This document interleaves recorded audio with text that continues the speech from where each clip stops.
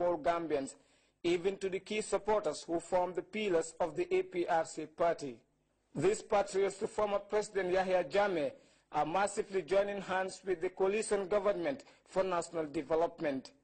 The purpose of this Quran recitation, we have wholly and solely dedicated to the President of the Republic, Barrow, and the Gambia entirely.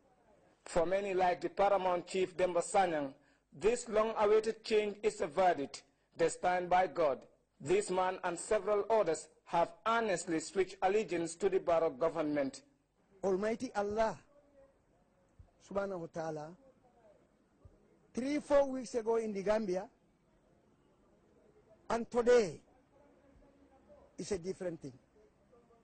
So when Almighty Allah have done everything within His power, we go back to Allah and thank Him. This is one way to showcase their backing to President Barrow, the recitation of the Holy Quran to pray for the new government and its vanguards to attain all their development agendas. In a relaxed mode, they are happy to show their love for Gambia and by extension accept God's verdict. Many Gambians call this a turning point for the Gambia as a nation. The Barrow administration is winning the hearts and minds of many Gambians. Democracy with good governance, rule of law and human rights will continue to be their key priorities. For GRCS News,